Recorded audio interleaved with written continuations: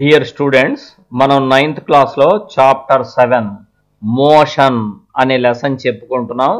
ఇందులో already part 1 చెప్పేశాను మీకు. ఇప్పుడు మనం పార్ట్ 2 చెప్పుకుందాం.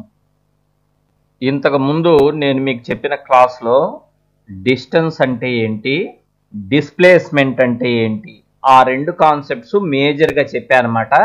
ఇప్పుడు uniform motion and non uniform motion అంటే ఏంటో మనం క్లియర్గా తెలుసుకుందాం.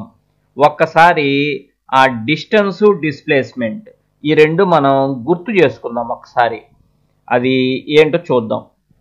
ఇప్పుడు ఒక పార్టికల్ లేదా ఒక ఆబ్జెక్ట్ ఏ అనే పాయింట్ నుంచి బయలుదేరి ఇలా బి అనే పాయింట్కి వచ్చి మరలా అక్కడి నుంచి రైట్ యాంగిల్లో టర్న్ తీసుకొని సి అనే పాయింట్కి వచ్చింది అనుకోండి. ఇది కదా అది అనుసరించిన పాత్ అంటే మార్గము. ఆ పాత్ మొత్తం ఎంత ఉందో లెంగ్త్ దాన్ని డిస్టెన్స్ అంటారు. అంటే ఈ మొత్తం డిస్టెన్సే అనమాట.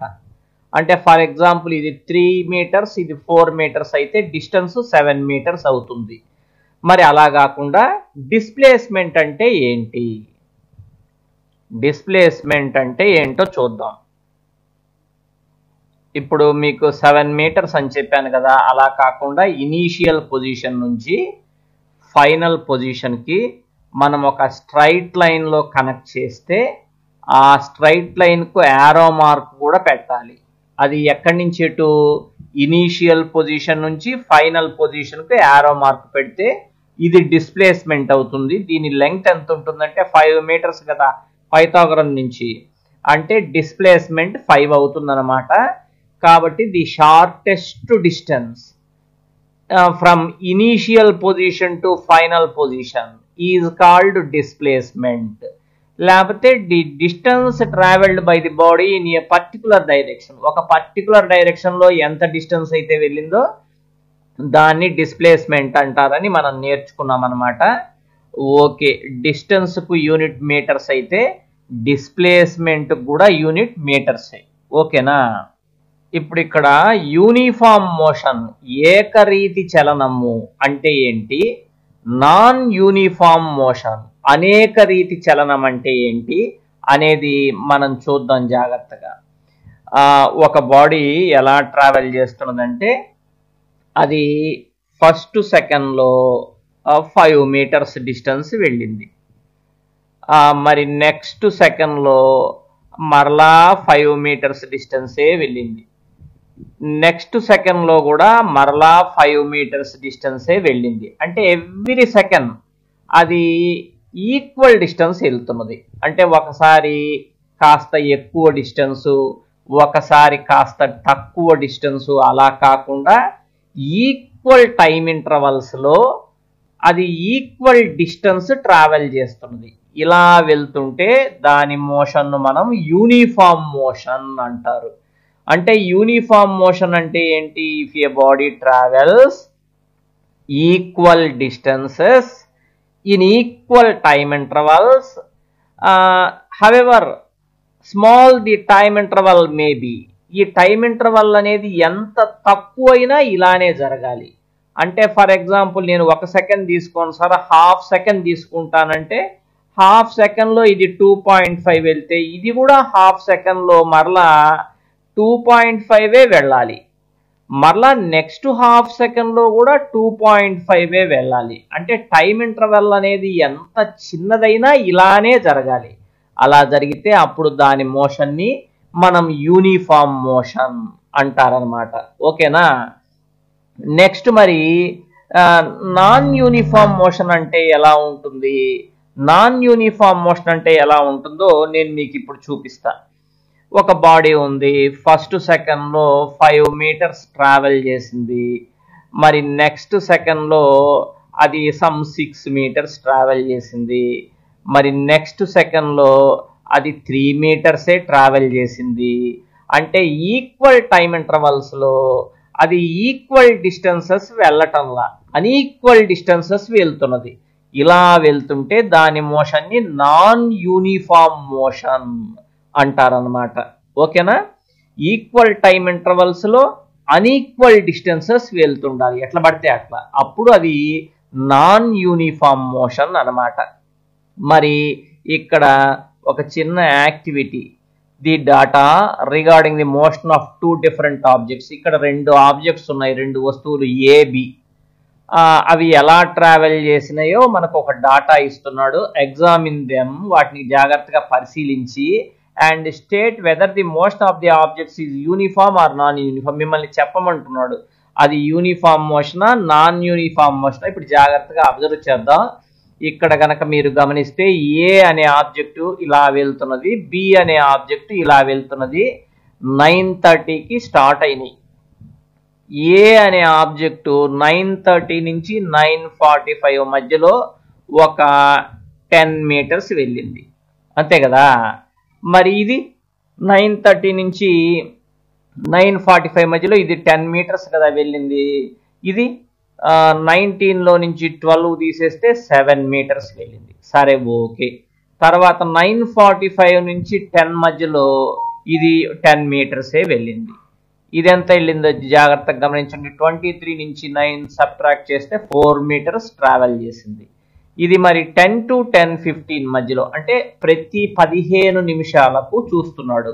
ఇది 10 మీటర్స్ వెళ్తే అదే 15 నిమిషాల్లో ఇది ఎంత వెళ్ళింది, 7 + 5 అంటే 12 మీటర్స్. చూసారా, ఫస్ట్ బాడీ ఏ ఉంది చూసారా, ఆబ్జెక్ట్ ఏ, అది ఈక్వల్ టైం ఇంటర్వల్స్లో, అంటే ప్రతి 15 నిమిషాలకు అది ఈక్వల్ డిస్టెన్స్ ట్రావెల్ చేస్తున్నది.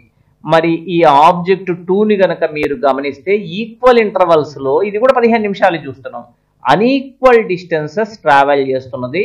సో ఏ అనే ఆబ్జెక్ట్ మోషన్ యూనిఫామ్ మోషన్ అయితే బి అనే object motion non uniform motion అని మనకు అర్థమైపోయింది. ఓకేనా. ఇప్పుడు యూనిఫామ్ మోషన్ అంటే ఏంటి, నాన్ యూనిఫామ్ మోషన్ అంటే ఏంటి మనకు తెలుసు. నెక్స్ట్ మరి measuring the rate of motion. Rate of motion అంటే సరే వెళ్తున్నాయి బాగానే ఉంది, ఎంత త్వరగా వెళ్ళింది ఎంత నిదానంగా వెళ్ళింది, వెళ్ళటం ఖాయమే, 2 బాడీస్ 2 ఆబ్జెక్ట్స్ వెళ్తున్నాయి, ఎంత త్వరగా వెళ్ళింది ఎంత నిదానంగా వెళ్ళింది అనేది తెలుసుకోవటమే రేట్ ఆఫ్ మోషన్ అంటే. అర్థమవుతుందా. మరి ఇప్పుడు ఇక్కడ ఏదో ఊరికే ఇచ్చాడు చూడండి, షోయింగ్ స్పీడ్ km/hలో ఇచ్చున్నాడు స్పీడు. ఈ బౌలింగ్ స్పీడు ఒకసారి 140, ఇంకొకసారి 143, ఇంకొకసారి 135. ఇక్కడ ఏంటంటే ఈ బౌలింగ్ స్పీడ్ అంటే ఏంటి అంటే, ఒక గంటలో ఆ బాల్ 140 కిలోమీటర్స్ వెళ్ళేంత స్పీడ్గా త్రో చేశాడు అనమాట ఒకసారి. ఇంకొకసారి ఒక గంటకి 143 కిలోమీటర్స్ వెళ్ళేట్టుగా త్రో చేశాడు. అంటే ఒక గంటలో ఎంత వెళ్తుందది అనేది రేట్ ఆఫ్ మోషన్. ఓకేనా. సరే, ఇక్కడ దీన్ని చూస్తే మీకు ఏమర్థమవుతుందంటే, ఇక్కడ ఒక చిన్న స్పీడ్ లిమిట్ ఇచ్చాడు అనమాట. రోడ్ ఎట్లుందో మరి, ఇదిగో ఇలాంటి వెహికల్స్ అయితే ఇంత స్పీడ్తో వెళ్ళాలి, ఇలాంటి వెహికల్స్ అయితే ఇంత స్పీడ్తో వెళ్ళాలి అని ఒకటి ఇచ్చాడు. దాన్ని బట్టి మనం ఏం చేయాలంటే ఆ రోడ్లో వెళ్ళేటప్పుడు ఇక్కడ ఏదో ఇబ్బంది ఉందని చెప్పి ఆ స్పీడ్ని అకార్డింగ్లీ ఈ బోర్డులో ఉన్న విధంగా తగ్గించుకొని వెళ్ళాలన్నమాట.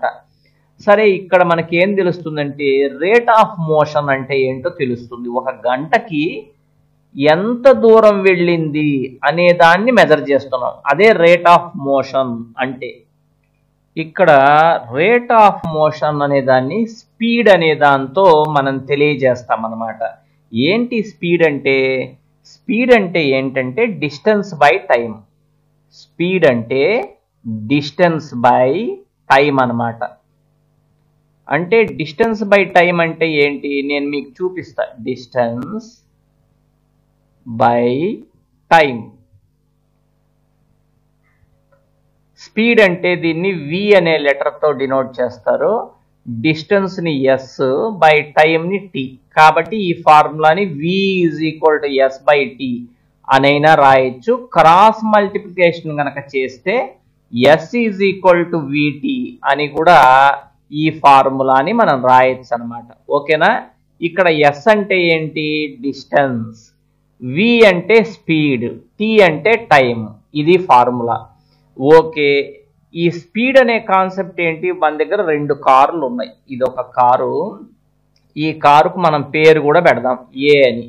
ఇది ఇంకొక కారు, ఈ కారుకు మనం ఏం పెడదామంటే బి అని పేరు పెడదాం. ఈ కారు 2 సెకండ్స్లో ఎంత డిస్టెన్స్ వెళ్ళిందంటే 6 మీటర్స్ వెళ్ళింది.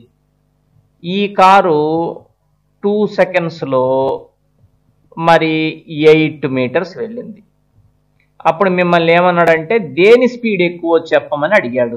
ఇప్పుడు నువ్వేం చేస్తావంటే ఈ కారు మరి 2 సెకండ్స్లో 6 మీటర్స్ అంటే 1 సెకండ్లో 3 మీటర్స్.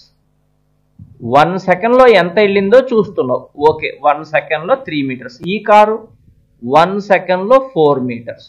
ఓహో, సెకండ్ కారు ఎక్కువ స్పీడ్గా వెళ్తున్నది. అంటే అలా చెప్పాలంటే 1 సెకండ్లో ఎంత వెళ్ళిందో క్యాలిక్యులేట్ చేసి దాన్ని బట్టి చెప్తున్నావు. సో స్పీడ్ అంటే ఎలా చెప్పాలంటే the distance travelled by a body in 1 second. 1 సెకండ్లో ఎంత డిస్టెన్స్ అయితే వెళ్ళిందో దాన్నే స్పీడ్ అంటారు. చూసావా, నేను దాని డెఫినేషన్ సింపుల్గా ఏం బైహార్ట్ చేయకుండా చెప్పేశా. The distance travelled by a body in 1 second is called speed. It is denoted by v. v is equal to s by t లేదా s is equal to vt. అది దానికి సంబంధించిన ఫార్ములా. ఇంకా MKS unit అడిగితే డిస్టెన్స్కి ఏమో metre కదా, టైంకి ఏమో సెకండ్ కదా. కాబట్టి ఈ స్పీడ్కి ఏంటి మీటర్ బై సెకండ్ అంటే మీటర్ పర్ సెకండ్ అలా చెప్పాలి. అది దాని యొక్క ఎంకేఎస్ యూనిట్. ఓకేనా, ఇది స్పీడ్ అంటే. స్పీడ్కు సంబంధించిన డీటెయిల్స్ మనకు తెలిసినాయి. ఇక్కడ సమ్ కిలోమీటర్స్ పర్ అవర్లో కూడా మెజర్ చేయొచ్చు స్పీడ్ని, మీటర్ పర్ సెకండ్లో కాకుండా. అంటే కిలోమీటర్స్ పర్ అవర్ అంటే 1 అవర్లో ఎన్ని కిలోమీటర్స్ వెళ్ళింది అనేదే కిలోమీటర్ పర్ అవర్. 2 ఎట్టయినా తెలియజేయచ్చు దాన్ని. మరి ఇప్పుడు దాన్ని ఒకదాని నుంచి ఇంకో దానికి మార్చేది కూడా చెప్తాను నేను, ఎలా మార్చాలి అనేది. ఇప్పుడు ఫర్ ఎగ్జాంపుల్కి కిలోమీటర్ పర్ అవర్లలో ఇచ్చాడు అనుకోండి, దాన్ని మీటర్ పర్ సెకండ్లో ఎలా మార్చాలి అంటే ఇక్కడ చూడండి, ఒక బాడీ ఉంది, దాని వెలాసిటీ ఎంత ఇచ్చాడంటే I mean speed 80 kilometre per hour అంత స్పీడ్తో వెళ్తుందట ఒక కారు. దాని స్పీడ్ నువ్వు మీటర్ పర్ సెకండ్లో చెప్పాలి. అప్పుడు నువ్వు ఏం రాసుకోవాలి, ఎలా రాస్తావు? ఓహో, 1 అవర్లో అది 80 కిలోమీటర్స్ వెళ్తున్నది. అట్లనే కదా రాసుకుంటే దాని అర్థం అదే కదా. 1 అవర్ అంటే 3600 సెకండ్స్లో అది 80 into 1000 మీటర్స్ వెళ్తున్నది. కిలోమీటర్ని మీటర్స్లోకి మార్చేశారు. మరి 1 సెకండ్లో ఎంత వెళ్తుంది? 3600 సెకండ్స్లో ఇన్ని మీటర్స్ వెళ్తే 1 సెకండ్లో ఎంత వెళ్తుంది? 80 into 1000 by 3600. అప్పుడు ఇక్కడ 2 zeros, ఇక్కడ 2 zeros క్యాన్సిల్, 10/36 ఉంది. అంటే 80 into 5/18 అంతేనా? అంటే దాన్ని 5/18తో మల్టిప్లై చేస్తే చాలన్నమాట. ఓకే, సరే, ఇది ఎంతైనా ఆన్సర్ రాని ఎప్పుడైనా గుర్తుపెట్టుకోండి, కిలోమీటర్ పర్ అవర్స్లో ఉండేదాన్ని మీరు మీటర్ పర్ సెకండ్లో మార్చాలంటే దాన్ని 5/18తో మల్టిప్లై చేయాలి. ఎందుకు చేయాలో నేను మీకు చెప్పా. ఎలా అంటే ఇలా ఇచ్చినప్పుడు నువ్వు ఇలా ఊహించుకో, 1 అవర్లో 80 కిలోమీటర్స్ కదా, మరి 1 అవర్ అంటే 3600 సెకండ్స్లో 80 into 1000 మీటర్స్ కదా, 1 సెకండ్లో 80 into 1000/3600 కదా, క్యాన్సిల్ చేస్తే ఇంటూ 5/18.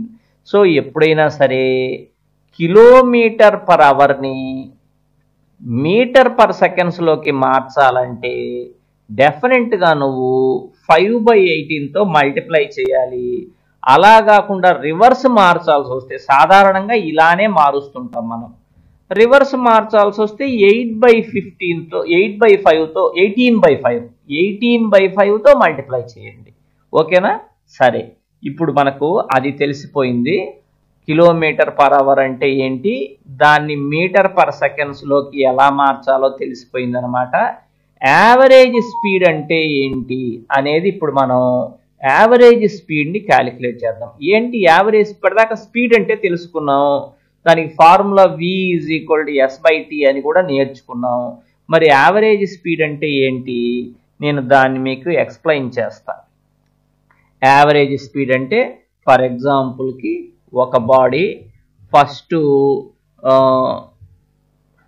t1 సెకండ్స్లో s1 డిస్టెన్స్ వెళ్ళింది, తర్వాత t2 సెకండ్స్లో s2 డిస్టెన్స్ వెళ్ళింది, తర్వాత t3 సెకండ్స్లో s3 డిస్టెన్స్ వెళ్ళింది. దీని యావరేజ్ స్పీడ్ చెప్పమంటాడు. అంటే ఫర్ ఎగ్జాంపుల్ మన మాటల్లో చెప్పాలంటే 10 సెకండ్స్లో 50 మీటర్లు వెళ్ళింది, తర్వాత 15 సెకండ్స్లో ఒక 45 మీటర్లే వెళ్ళింది, తర్వాత 20 సెకండ్స్లో 70 మీటర్లు వెళ్ళింది. యావరేజ్ స్పీడ్ చెప్పమంటే యావరేజ్ అనే మాట ఎందుకు వచ్చిందంటే అదేం ఒకే స్పీడ్తో వెళ్ళటంలా, ఒకే స్పీడ్తో వెళ్లకుండా కాసేపు ఒక స్పీడు అలా వెళ్తున్నది. అలా వెళ్తున్నప్పుడు యావరేజ్ స్పీడ్ అనే మాట మనం ఉపయోగిస్తాం. అర్థమవుతుందా? యావరేజ్ స్పీడ్ ఎంత అన్నప్పుడు total distance by total time వెయ్యాలి. టోటల్ డిస్టెన్స్ ఎంత? 50 + 45 + 70 బై టోటల్ టైం ఎంత? 10 + 15 + 20. ఓకేనా? అప్పుడు మనకి యావరేజ్ స్పీడ్ వస్తుంది. యావరేజ్ స్పీడ్ అనే మాట ఎప్పుడు వస్తుందంటే ఒక బాడీ కాసేపు ఒక స్పీడ్తో, కాసేపు ఇంకొక స్పీడ్తో, కాసేపు ఇంకొక స్పీడ్తో వెళ్తున్నప్పుడు దాని స్పీడ్ నిలకడగా లేదు కాబట్టి, నిలకడగా ఉంటే అదే స్పీడ్ చెప్పేస్తాం. ఆ ఆబ్జెక్ట్ స్పీడ్ ఎంత అంటే నిలకడగా స్టేబుల్గా ఉంటే ఆ స్పీడ్ చెప్పేస్తాం. ఇది లేదు కదా అట్లా. అలాంటప్పుడు మనం యావరేజ్ స్పీడ్ అనే మాట చెప్పాలి. దానికి ఫార్ములా ఏంటంటే average స్పీడ్కి total distance by total time. So total distance travelled by total time అనేది యావరేజ్ స్పీడ్కు ఫార్ములా. ఇది అవసరం మనకి. ఇక్కడ చూడండి, let us understand this by an example. దీనికి ఒక చిన్న ప్రాబ్లం చేసి చూద్దాం. ఏ car travels a distance of 100 kilometres in 2 hours. అదేం చేసింది? ఫస్ట్ 2 hours లో 100 కిలోమీటర్స్ వెళ్ళింది. Its average speed is 50 km/h. The car might not have traveled 50 km/h all the time. Sometimes it might have traveled faster and sometimes slower than this. అంటే దాని average speed 50 km/h అని ఇచ్చాడు కదా. మీరేమనుకుంటారంటే ఆ car ఇంక ఎప్పుడు 50 km/h వెలాసిటీతోనే వెళ్తుందేమో అనుకుంటారు. అలా కాదు, ఒక్కొక్కసారి అది 40 km/h వెళ్ళి ఉండొచ్చు ఏదైనా రోడ్డు బాగలేక. ఒక్కొక్కసారి రోడ్డు మెత్తగా బాగుందనుకో 60 km/h వెళ్ళి ఉండొచ్చు. అంటే కాసేపు హెచ్చు తగ్గులు ఉన్నాయి అన్నమాట. యావరేజ్గా దాని యావరేజ్ స్పీడ్ ఇంత అని అంటాం. సో మీకు ఎవరన్నా యావరేజ్ స్పీడ్ చెప్తే ఇంకా అది అదే స్పీడ్తో వెళ్తుందని మీరు అనుకోకూడదు. దాని స్పీడ్ ఒక్కొక్కసారి పెరుగుతుండొచ్చు, ఒక్కొక్కసారి తగ్గుతుండొచ్చు అనమాట. ఓకేనా? రైట్, మీకు యావరేజ్ స్పీడ్ అంటే తెలిసింది. దీనికి సంబంధించి ఒక చిన్న example. an object travels 16 meters in 4 seconds and then another 16 meters in 2 seconds. What is the average speed of the object? దాని యావరేజ్ స్పీడ్ ఎంతో చెప్పమంటున్నాడు కదా. యావరేజ్ స్పీడ్కి తెలుసు కదా నీకు, total distance by total time. First time నేను distance కనుక్కుంటా, ఇక్కడ రాస్తాను దాన్ని. ఎట్లా అంటే యావరేజ్ స్పీడ్ అంటే ఫార్ములా నీకు తెలుసు కాబట్టి total distance by total time.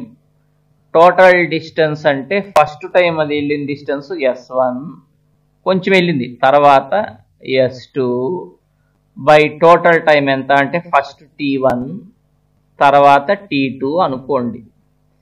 First నీకు s1 కదా అంటే 16 మీటర్స్ వెళ్ళింది t1 4 సెకండ్స్లో, కాబట్టి ఫస్ట్ డిస్టెన్స్ ఎంత 16 ప్లస్ తర్వాత ఎంత వెళ్ళింది మళ్ళీ 16 వెళ్ళింది బై టోటల్ టైం ఎంత ఫస్ట్ 4 సెకండ్స్ పట్టింది, తర్వాత 2 సెకండ్స్ పట్టింది. అంటే 16 + 16 ఎంత? 32/6. టోటల్ డిస్టెన్స్ ఏమో 32, టోటల్ టైం ఏమో 6. అప్పుడు ఫార్ములా వేయండి, మీ దగ్గర ఫార్ములా ఉంది కదా, total distance by total time అని. అంటే 32/6 అవుతుంది. దాన్ని మనం సింప్లిఫై చేస్తే మనకి ఎంత వస్తే అంత అనమాట. 32/6 కదా, ఇక్కడ సింప్లిఫై చేశాడు. 5.33 metre per second average speed. స్పీడ్కు unit చెప్పా కదా నేను, మీటర్ పర్ సెకండ్ అనేది SI సిస్టంలో యూనిట్. మిమ్మల్ని స్పీడ్కి ఏంటి యూనిట్ అంటే SI సిస్టంలో అయితే మీటర్ పర్ సెకండ్, CGS సిస్టంలో అయితే సెంటీమీటర్ పర్ సెకండ్. SI సిస్టంలో అయితేనేమో మీటర్ పర్ సెకండ్, CGS సిస్టంలో అయితే సెంటీమీటర్ పర్ సెకండ్ అనేది దీనికి యూనిట్ స్పీడ్కు. ఈ 32/6 అనేది మీరు క్యాలిక్యులేట్ చేయగలరు కదా, 6తో 32ని డివైడ్ చేస్తే అప్పుడు ఇంత వస్తుంది. యావరేజ్ స్పీడ్ కనుక్కున్నారు. మరి స్పీడ్ విత్ డైరెక్షన్ బట్టి ఎంత స్పీడ్ ఉంది దాని గురించి ఇప్పుడు ఆలోచిద్దాం మనం. ఇప్పుడు ఇక్కడ స్పీడ్ విత్ డైరెక్షన్ అన్నాడు కదా, దాని అర్థం ఏంటో మనం జాగ్రత్తగా నేర్చుకుందాం ఇప్పుడు. అంటే ఒక బాడీ ఇలా వెళ్తున్నప్పుడు ఒక పర్టికులర్ డైరెక్షన్లో ఎంత స్పీడ్తో వెళ్ళిందో అది వెలాసిటీ. అంటే ఇప్పుడు ఆ ఆబ్జెక్ట్ కాసేపు ఇటు వెళ్ళింది, ఒక స్పీడ్తో వెళ్ళింది, కాసేపు ఇటు వెళ్ళింది, ఇంకొక స్పీడ్తో వెళ్ళింది, కాసేపు ఇటు వచ్చింది, ఇంకొక స్పీడ్తో వెళ్ళింది. అలా కాకుండా ఒక పర్టికులర్ డైరెక్షన్లో అది ఎంత స్పీడ్తో అయితే వెళ్ళిందో దాన్ని వెలాసిటీ అంటారు. కాబట్టి వెలాసిటీకి ఏంటి ఫార్ములా? ఇందాక స్పీడ్కు డిస్టెన్స్ బై టైం అని చెప్పాను కదా, వెలాసిటీకి displacement by time. Displacement by time అనేది వెలాసిటీకి ఫార్ములా అన్నమాట. చూడటానికి దీన్ని కూడా v = s/t అని దానిలాగానే రాస్తాం. కాకపోతే క్లియర్గా అడిగినప్పుడు ఇలా చెప్పాలి, వెలాసిటీ అంటే డిస్ప్లేస్మెంట్ బై టైం. డిస్ప్లేస్మెంట్ అనే దానికి డైరెక్షన్ ఉంటుంది. సో ఇది వెక్టార్ క్వాంటిటీ, కాబట్టి వెలాసిటీ కూడా వెక్టార్ క్వాంటిటీనే. డిస్ప్లేస్మెంట్ వెక్టార్ కాబట్టి వెలాసిటీ కూడా వెక్టారే. అలా కాకుండా స్పీడ్కి ఏంటి formula? Speed = distance by time కదా, డిస్టెన్స్ బై టైం కదా. డిస్టెన్స్ అనే దానికి డైరెక్షన్ లేదు. ఇక్కడ చూడండి, ఇదంతా డిస్టెన్సే. ఏ నుంచి బయలుదేరి బీకి వచ్చింది అనుకో, ఇటు కదా వచ్చింది అది, ఈ మొత్తం డిస్టెన్సే. దానికేం డైరెక్షన్ లేదు. డిస్టెన్స్కు డైరెక్షన్ లేదు కాబట్టి స్పీడ్ కూడా ఏం డైరెక్షన్ ఉండదు. ఈ రెండు స్కేలార్ క్వాంటిటీస్. స్కేలార్ అంటే డైరెక్షన్ గనక లేకపోతే స్కేలారు, డైరెక్షన్ ఉంటే వెక్టారు. కాబట్టి డిస్టెన్స్ అనేది స్కేలారు, స్పీడ్ కూడా స్కేలారే, వాటికి డైరెక్షన్స్ లేవు. డిస్ప్లేస్మెంట్, వెలాసిటీ ఈ రెండు వెక్టార్స్, వాటికి పర్టికులర్ డైరెక్షన్ అనేది ఉంటుంది. దేని ఫార్ములా దానికి రాశాను మీకు. రెండిటికి యూనిట్స్ మాత్రం metre per second, SI units. స్పీడ్కు metre per సెకండే, velocity కూడా మీటర్ పర్ సెకండే. SI యూనిట్ అనేది రెండిటికి ఒకటే అనమాట. ఫార్ములా కూడా ఒకే రకంగా ఉంటుంది. ఓకేనా? మరి స్పీడు వెలాసిటీ ఎప్పుడు ఈక్వల్ అవుతాయి అంటే, ఒక బాడీ కనుక స్ట్రైట్ లైన్లో ట్రావెల్ చేస్తుంటే అప్పుడు డిస్టెన్స్ ఎంతో డిస్ప్లేస్మెంట్ కూడా అంతే, అంటే వెనక్కు రాకుండా మరలా. అలాంటప్పుడు స్పీడ్ ఎంతో వెలాసిటీ కూడా అంతే ఉంటుంది. ఒక స్ట్రైట్ లైన్లో ఒకే డైరెక్షన్లో వెళ్తుంటే, అర్థమవుతుందా? స్ట్రైట్ లైన్లో వెళ్ళాలి, అదే డైరెక్షన్లో వెళ్తుంటే అట్లాంటప్పుడు స్పీడు వెలాసిటీ ఒకటే. అర్థమవుతుందా? మీకు అట్లా కాకుండా అయితే అవి రెండు వేరువేరుగా ఉంటాయి, డైరెక్షన్ మారుతుంది కదా. మరి ఇప్పుడు వెలాసిటీ ఎప్పుడు మారుతున్నట్టు అంటే, వెలాసిటీ డైరెక్షన్ మారినా వెలాసిటీ మారినట్టే, వెలాసిటీ మ్యాగ్నిట్యూడ్ మారినా వెలాసిటీ మారినట్టే. అంటే for example first velocity 10 metre per second ఉంది ఒక కారుకు, కాసేపు ఆగిన తర్వాత 20 మీటర్ పర్ సెకండ్ ఉంది. అప్పుడు వెలాసిటీ స్టేబుల్గా ఉందా, వెలాసిటీ వ్యారీ అవుతున్నదా అంటే వెలాసిటీ వ్యారీ అవుతున్నది. దాని మ్యాగ్నిట్యూడ్ మారిందిగా, ఫస్ట్ మ్యాగ్నిట్యూడ్ 10 ఉంది, తర్వాత 20 ఉంది. అంటే ఇది వేరియబుల్ వెలాసిటీ, మారుతున్న వెలాసిటీ. సరే, అట్లా కాకుండా ఒక బాడీ 10 మీటర్ పర్ సెకండ్ వెలాసిటీతో వెళ్తున్నది, తర్వాత డైరెక్షన్ మార్చుకొని అప్పుడు కూడా 10 మీటర్ పర్ సెకండ్ వెలాసిటీతోనే వెళ్ళింది. అప్పుడు అది స్టేబుల్ వెలాసిటీనా అంటే యూనిఫామ్ వెలాసిటీనా అంటే అప్పుడు కూడా వెలాసిటీ వేరియబులే. ఎందుకంటే దాని మ్యాగ్నిట్యూడ్ అయితే అంతే ఉంది కానీ డైరెక్షన్ మారిందిగా. సో ఇప్పుడు క్లియర్గా తెలియాల్సింది ఏంటంటే మీకు వెలాసిటీ అనేది ఎప్పుడు మారుతున్నట్టు లెక్క, ఎప్పుడు వేరియబుల్. అంటే నువ్వేం చెప్పాలంటే వెలాసిటీ యొక్క మ్యాగ్నిట్యూడ్ మారినా, వెలాసిటీ యొక్క డైరెక్షన్ మారినా అప్పుడు ఖచ్చితంగా వెలాసిటీ మారినట్టే. వెలాసిటీ మారకుండా ఉందంటే అర్థం ఏంటంటే దాని మ్యాగ్నిట్యూడ్ అంతే ఉండాలి, దాని డైరెక్షన్ కూడా అంతే ఉండాలి. అంటే if the direction and magnitude do not change, then we say the velocity is uniform velocity. Otherwise, if the direction is changing or if the magnitude is changing or if both are changing, ఒకటి మారినా రెండు మారినా, the velocity is not uniform velocity, it is variable velocity. ఓకేనా? దీంట్లో కూడా average velocity అంటే first ఒక velocity ఉంది u, ఇనీషియల్ వెలాసిటీ. తర్వాత చివర్లో ఒక వెలాసిటీ ఉంది ఎంత అంటే v. వెలాసిటీ అనేది యూనిఫామ్గా మారిందే కన్ఫర్మ్డే కదా. ఫస్ట్ ఒక వెలాసిటీ ఉంది, తర్వాత ఒక వెలాసిటీ ఉంది, అంటే వెలాసిటీ చేంజ్ అయింది కదా. అయితే ఒకే పద్ధతిలో చేంజ్ అయింది. అలాంటప్పుడు యావరేజ్ వెలాసిటీ ఎంత అంటే u ప్లస్ v/2, తొలి వేగము ప్లస్ తుది వేగము బై 2 వేస్తే యావరేజ్ వెలాసిటీ వస్తుంది. ఈ వెలాసిటీకి కూడా యూనిట్, స్పీడ్కి ఏదైతే యూనిట్ వెలాసిటీకి కూడా అదే యూనిట్ అనమాట. రెండిటికి SI సిస్టంలో అయితే మీటర్ పర్ సెకండ్, CGS సిస్టంలో అయితే centimeter per second. Average వెలాసిటీకి formula ఏంటంటే u ప్లస్ v/2. తర్వాత ఒక చిన్న activity, measure the time it takes you to walk from your house to your bus stop are the school if you consider that your average walking speed is 4 km/h. Estimate the distance of the bus stop are school from your house. ఏముంది, చాలా simple కదా. ఇప్పుడు ఇది మీ ఇల్లు, ఇది మీ ఇల్లు, ఇదేమో మీ school. నువ్వు నడిచిపోతావు రోజు. యావరేజ్ స్పీడ్ ఎంత అంటే నీది 4 km/h. అది అంటే ఒక గంటలో 4 కిలోమీటర్లు వెళ్ళగలవు నువ్వు యావరేజ్న. కాసేపు స్లోగా వెళ్ళినా, కాసేపు స్పీడ్గా వెళ్ళినా యావరేజ్గా ఒక గంటకి 4 kilometers వెళ్తావు. మరి నీకు ఎంతసేపు పట్టిందంటే 15 నిమిషాలు పట్టింది మీ ఇంటి నుంచి స్కూల్కి. 15 నిమిషాలు అంటే అరగంట, పావు గంట. మరి నువ్వు లెక్కేసుకో డిస్టెన్సు. ఒక గంటకి 4 kilometers కదా, అర్ధ గంటకి 2 kilometers. నువ్వు వెళ్ళేది అంతే కదా. మరి పావు గంటకి 1 kilometer. సో నీకు పావు గంట కదా పట్టింది.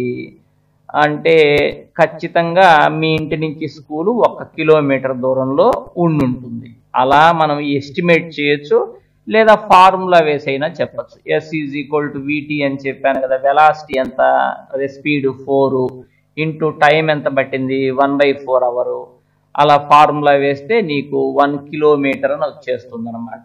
ఇది ఫార్ములా వేసి చేయటం రావాలి బాగా క్లియర్గా. తర్వాత చూడండి ఇక్కడ at a time when it is cloudy there may be frequent thunder and lightning. The sound of thunder takes some time to reach you after you see the lightning. ఇదేంటంటే ఇప్పుడు ఇక్కడెక్కడో ఒక చోట మెరుపు మెరిసిందనుకో, ఆ మెరుపు మెరిసిన టైంలోనే డెఫినెట్గా సౌండ్ కూడా వచ్చి ఉంటుంది అనమాట. లైటనింగ్ థండర్ ఒకేసారి వస్తాయి, అంటే మెరుపు ఉరుము ఒకేసారి వస్తాయి. కాకపోతే నీకు త్వరగా కనపడేది మెరుపు అంటే లైటనింగ్. ఎందుకంటే లైట్ చాలా, నువ్వు ఇక్కడ ఉన్నావు, లైట్ అనేది చాలా ఫాస్ట్గా వస్తుంది కాబట్టి నీకు ఫస్ట్ లైటనింగ్ అనేది కనిపిస్తుంది. కొంచెం సేపు ఆగిన తర్వాత థండర్ సౌండ్ వినిపిస్తుంది నీకు, ఎందుకంటే సౌండ్ అనేది స్లోగా వస్తుంది. నిన్నేమడుగుతాడంటే రెండు ఒకేసారి ప్రొడ్యూస్ అయినాయా లేకపోతే ఒకదాని తర్వాత ఒకటా అంటే రెండు ఒకేసారి happened, both they happened at the same time, thunder lightening. కాకపోతే light speed is comparatively more than the sound speed. అందువల్లే లైటనింగ్ అనేది నీకు తొందరగా వచ్చేసింది, నిదానంగా థండర్ వస్తుంది అనమాట. మీరు స్పీడ్ ఎంత దూరంలో ఇలా ఈ సిచ్యువేషన్ జరిగిందో కూడా లెక్కేయచ్చు. ఎలా అంటే నీకు ఇది కనిపించింది ఫస్ట్ లైటనింగ్, తర్వాత 2 seconds తర్వాత నీకు థండర్ వినిపించింది, అంటే 2 seconds పట్టిందనమాట సౌండ్ అనేది రావటానికి. సౌండ్ ఎంత స్పీడ్తో ట్రావెల్ చేస్తుంది? 346 meters/second కదా, మరి 2 seconds పట్టింది కదా నీకు, అంటే 346 into 2 వేస్తే ఎంత అయితే అంత అనమాట. ఊరామరిగా 618 692 వస్తుంది కదా, అంత డిస్టెన్స్లో ఇలా సిచ్యువేషన్ వచ్చి ఉంటుంది థండరు లైటనింగ్. అంటే ఎంత డిస్టెన్స్లో ఇలా జరిగిందో నువ్వు ఎస్టిమేట్ చేయొచ్చు. ఓకేనా? Next, distinguish between speed and velocity చెప్పాను నేను. దీనికి ఫార్ములా చెప్పాను, ఇది స్కేలార్ అని చెప్పాను. దీనికి ఫార్ములా చెప్పాను, ఇది వెక్టార్ అని చెప్పాను. Under what conditions is the magnitude of average velocity of an object equal to average speed, average velocity ఎప్పుడు ఈక్వల్ అవుతాయంటే యూనిఫామ్గా వెళ్తూ ఒకే డైరెక్షన్లో వెళ్తుండాలి, ఒకే డైరెక్షన్లో వెళ్తూ ఈక్వల్ టైమ్స్లో ఈక్వల్ డిస్టెన్సెస్ కనుక వెళ్తుంటే అప్పుడు యావరేజ్ వెలాసిటీ యావరేజ్ స్పీడ్ అనేవి ఈక్వల్ అవుతాయి. What does the odometer of N automobile measure? Odometer అనేది ఆటోమొబైల్స్లో ఉంటుందన్నమాట. ఆ ఓడోమీటర్ని మనం ఉపయోగించి ఎంత డిస్టెన్స్ వెళ్ళింది వెహికల్ చూసుకోవచ్చు. What does the path of an object look like when it is in uniform motion? Uniform మోషన్లో వెళ్తుంటే దాని పాత్ స్ట్రైట్ లైన్లో ఉంటుంది. During an experiment, a signal from a spaceship reached the ground station in 5 minutes. ఎక్కడో space ship ఉంది, వ్యోమ నౌక అంటే అంతరిక్షంలోకి వెళ్ళింది అనమాట. అది ఈ గ్రౌండ్కు వెళ్ళటానికి 5 minutes పట్టింది, దాని నుంచి వచ్చిన signal. What was the distance of the space ship from the ground station? మరి మన దగ్గర నుంచి అది ఎంత దూరంలో ఉంటుంది? ఆ సిగ్నల్ స్పీడ్ ఇచ్చాడు కాబట్టి నువ్వు ఏం చేసుకోవాలంటే ఫస్ట్ టైం ఎంతో రాసుకో. ఎంత టైం, అది ఎంత టైం పట్టింది? T = 5 minutes కదా. 5 minutes అంటే 5 into 60 secondsలోకి మార్చుకోవాలిగా. అంటే 5 into 60 అంటే టైం వచ్చేసి 300 seconds పట్టింది నీకు. ఎక్కడి నుంచి? ఎక్కడో ఉన్న స్పేస్ షిప్ నుంచి, అంతరిక్షంలో ఉన్న స్పేస్ షిప్ నుంచి సిగ్నల్ అనేది ఇలా నీ దగ్గరికి రావటానికి 300 seconds పట్టింది. మరి ఆ సిగ్నల్ స్పీడ్ ఎంత? చాలా స్పీడ్ అది, 3 into 10⁸ meter/second. లైట్ స్పీడ్ ఎంతో అంత స్పీడ్తో వస్తున్నది సిగ్నల్. ఓకేనా? అది అప్పుడు ఆ స్పేస్ షిప్ నుంచి నీ వరకు ఉండే డిస్టెన్స్ చెప్పమంటున్నాడు, అంటే ఎస్ కనుక్కోమన్నాడు. నీకు తెలుసు కదా S = VT అనే ఫార్ములా. ఎప్పుడు ఫార్ములాను ఉపయోగించి చేయటం నేర్చుకోవాలి. అప్పుడు V ఎంత? 3 into 10⁸ into 300. T అంటే 300 కదా, అప్పుడు 3 into 3 9 into 10 ఇక్కడ 10⁸ ఉంది, ఇక్కడ 2 zeros ఉంటే 10² కదా, అప్పుడు 10⁸ 10² కలిస్తే 10⁻10 meters. అంటే మన నుంచి ఆ స్పేస్ షిప్ అనేది 9 × 10⁻10 మీటర్స్ దూరంలో ఉంది. చూసావా? ఇలా మనము దాని డిస్టెన్స్ ని క్యాలిక్యులేట్ చేస్తాం. అంతేగాని టేప్ పెట్టి కొలవగలవా నువ్వు? అంత దూరంలో ఉన్న స్పేస్ షిప్ ఎంత దూరంలో ఉందో ఇలా ఫార్ములా వేసి మాత్రమే మనం చెప్పగలం. ఓకే, ఇక్కడ ఒక ఎగ్జాంపుల్ ఇచ్చాడు. Example 7.3 odometer of A car reads. ఒక ఓడోమీటర్ ఉంది, అంటే అది డిస్టెన్స్ ని మెజర్ చేసేది కదా. ఫస్ట్ 2000 కిలోమీటర్స్ ఉంది దాని ఫస్ట్ రీడింగ్. ట్రిప్ మొత్తం అయిపోయిన తర్వాత 2400 కిలోమీటర్స్ ఉంది. అంటే వాడు ఎంత దూరం వెళ్ళినట్టు స్టార్టింగ్ లో నోట్ చేసుకుంటాం కదా. మనం ఒక కారు మాట్లాడుకున్నాం అనుకో, స్టార్టింగ్ లో 2000 కిలోమీటర్స్ ఉంది, అంతా వచ్చేసరికి 2400 ఉంది. అంటే డిస్టెన్స్ ఇంత ఎస్ అనేది 400 కిలోమీటర్స్. ఓకే, టైం ఎంత పట్టిందట? 8 అవర్స్. టైం ఎలాప్స్డ్ అంటే పట్టింది 8 అవర్స్. అప్పుడు స్పీడ్ కావాలి కదా, average speed. Distance by time కదా. టోటల్ డిస్టెన్స్ ఎంత చెప్పండి? 400 బై టోటల్ టైం ఎంత? 8 అవర్స్. అప్పుడు 50 kmph. అది దాని యావరేజ్ స్పీడ్. కాసేపు స్లో అయి ఉండొచ్చు, కాసేపు స్పీడ్ గా పోయి ఉండొచ్చు. యావరేజ్ దాని స్పీడ్ ఎంత అంటే 50 kmph. ఇలా క్యాలిక్యులేట్ చేయాలి దాన్ని. ఓకేనా? నెక్స్ట్ ఇక్కడ ఏదో ఇంకొక ప్రాబ్లం ఉన్నట్టుంది. ఫిజిక్స్ అంటే అన్ని ప్రాబ్లమ్స్ ఏ ఉండేది.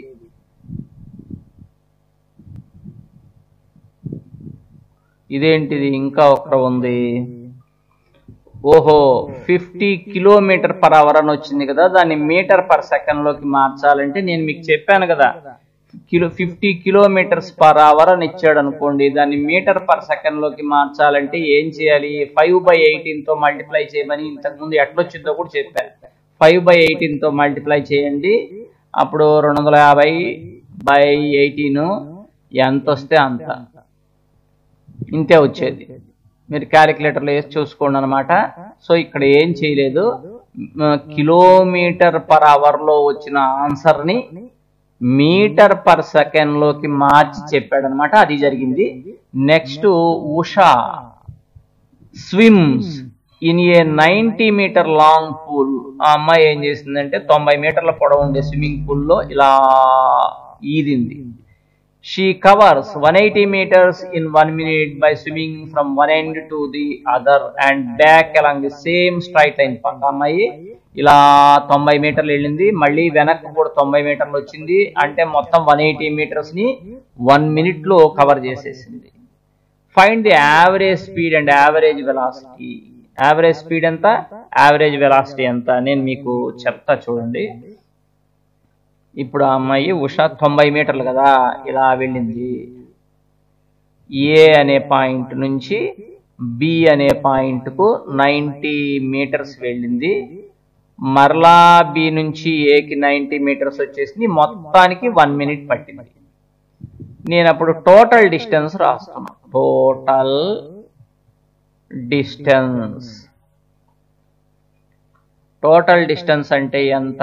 ఎస్ కదా దాన్ని అనుకుండేది. 90 + 90 180 మీటర్స్.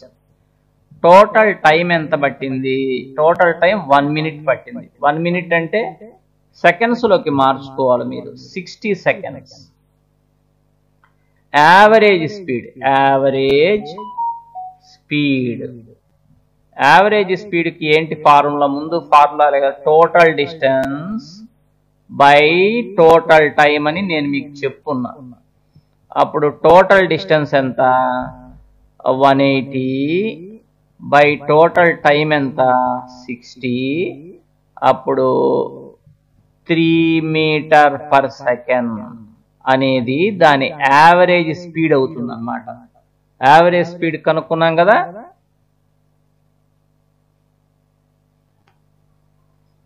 ఇప్పుడు యావరేజ్ వెలాసిటీ కనుక్కుందాం. యావరేజ్ స్పీడ్ వచ్చేసింది. యావరేజ్ వెలాసిటీ అంటే ఎలా? ఇప్పుడు ఆ ఉషా అనే అమ్మాయి ఏ నుంచి బయలుదేరింది కదా, ఏ నుంచి బయలుదేరి బి వరకు వెళ్ళింది కదా. వెళ్ళింది ఎంత? 90 మీటర్స్. మరలా వచ్చింది కూడా 90 మీటర్స్. ఇప్పుడు మనం యావరేజ్ వెలాసిటీ కదా కనుక్కోవాల్సింది. యావరేజ్ వెలాసిటీ ఈజ్ ఈక్వల్ దానిలాగానే, కాకపోతే డిస్టెన్స్ కు బదులు డిస్ప్లేస్మెంట్ టోటల్ డిస్ప్లేస్మెంట్ అన్న ఒకటే. డిస్ప్లేస్మెంట్ బై టైం అని రాసేసారు. డిస్ప్లేస్మెంట్ ఎలా కనుక్కోవాలి నీకు ముందు క్లాస్ లో చెప్పాను కదా.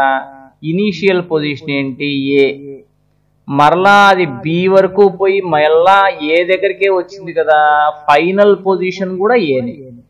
ఇనీషియల్ పొజిషన్ ఏనే, ఫైనల్ పొజిషన్ ఏనే. మరి ఇనీషియల్ పొజిషన్ నుంచి ఫైనల్ పొజిషన్ వరకు స్ట్రైట్ లైన్ లో కనెక్ట్ చేస్తే అక్కడికక్కడే కదా కనెక్ట్ చేసింది. దాని లెంగ్త్ ఎంత వస్తుంది? 0 కదా. సో డిస్ప్లేస్మెంట్ ఎంత అంటే 0. చూసారా? టైం ఎంత పట్టింది? సమ్ 1 minute అంటే 60 seconds. ఓవరాల్ గా యావరేజ్ వెలాసిటీ 0 ఎందుకు వచ్చిందంటే డిస్ప్లేస్మెంట్ 0 వచ్చింది కాబట్టి. డిస్ప్లేస్మెంట్ ఎందుకు 0 వచ్చింది? అది ఏ ఇనీషియల్ పాయింట్ నుంచి అయితే బయలుదేరిందో ఫైనల్ గా మరలా అదే పాయింట్ వచ్చింది కాబట్టి ఇనీషియల్ పాయింట్ ఫైనల్ పాయింట్ ఒకటే కాబట్టి మరి అక్కడ లెంగ్త్ ఏం లేదు కదా దాన్ని కనెక్ట్ చేయాలంటే. సో డిస్ప్లేస్మెంట్ 0 అయింది, అందువల్ల యావరేజ్ వెలాసిటీ కూడా 0 వచ్చేసింది అనమాట. ఇలా మనం యావరేజ్ స్పీడ్ ని క్యాలిక్యులేట్ చేసాం, యావరేజ్ వెలాసిటీ. ఆ రెండు డిఫరెంట్ గా వచ్చినాయి మనకి. ఆ రెండు ఈక్వల్ గా ఎప్పుడు వస్తాయంటే ఆ బాడీ ఒకే డైరెక్షన్ లో ఒకే స్పీడ్ తో వెళ్తుంటే అప్పుడు రెండు ఈక్వల్ గా వస్తాయి. ఓకేనా? ఇంతవరకు ఈ క్లాస్ లో చెప్పుకున్నాం. నెక్స్ట్ క్లాస్ లో rate of change of velocity చెప్పుకుందాం. మీరు చూసిన వాళ్ళు కామెంట్ పెట్టాలి, కనీసం మీకు బాగా నచ్చితే ఒక లైక్ చేయాలి. ఇదంతా నేను ఎందుకంటే మీరు ఇంట్రెస్టెడ్ గా చూస్తున్నారా లేదా అనేది కదా నాకు అవసరం. దాన్ని బట్టి కదా నేను లెసన్స్ చెప్పాల్సింది. అది చేయాలి కదా, మీ బాధ్యత కదా అది. సరే, ఓకే, మిగిలింది మనం నెక్స్ట్ క్లాస్ లో చూద్దాం. రైట్.